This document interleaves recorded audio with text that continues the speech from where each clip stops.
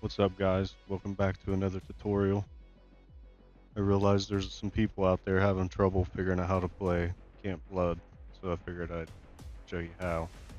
First thing, this is after you've downloaded it. Once you have it downloaded onto your PC, right?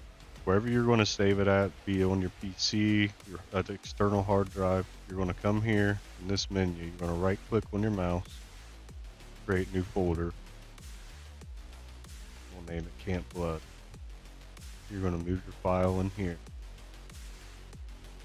Now once you have that done, you need to be able to extract all the files and folders from this into this folder. So we're going to come over and you can get WinRAR, and it would depend on if you have a 32-bit computer or 64-bit, and you can find that out with the little search thing down here. Just type in system info, click on that, and it'll be right here, your system type. Alright, so once you have that figured out, you can download WinRAR, or you can come to 7-zip and just figure out which one you need, download it.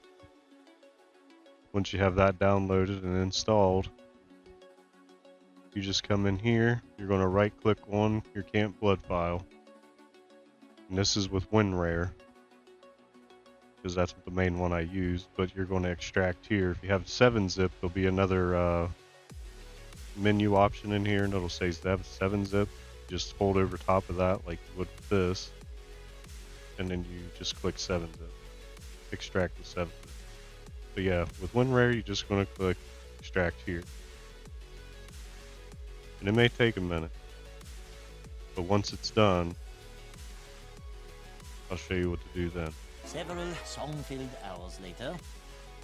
Alright, so once it's done, you come into your Camp Blood folder, and you're just going to click right here on the summer camp application.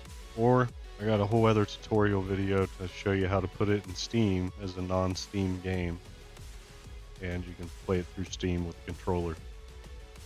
So if you want that version after you're done, just go in there and find that video. Should be easy to follow, and that's all there is to it. So with that being said, I'll see y'all in the next one.